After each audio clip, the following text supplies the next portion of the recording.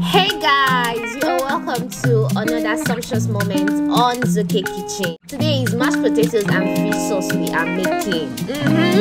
Yeah, we'll be needing sweet potatoes, we'll be needing smoked Titus fish, we'll be needing tomatoes, fresh clove garlic, green pepper, habanero pepper, which we also know as atarodo. We're needing paprika, we'll be needing onions, yeah, vegetable oil, margarine, just so you use it while you're blending so that the potatoes will be smooth. That's just the reason for it. Yeah, and then you start the cooking process. It's very easy.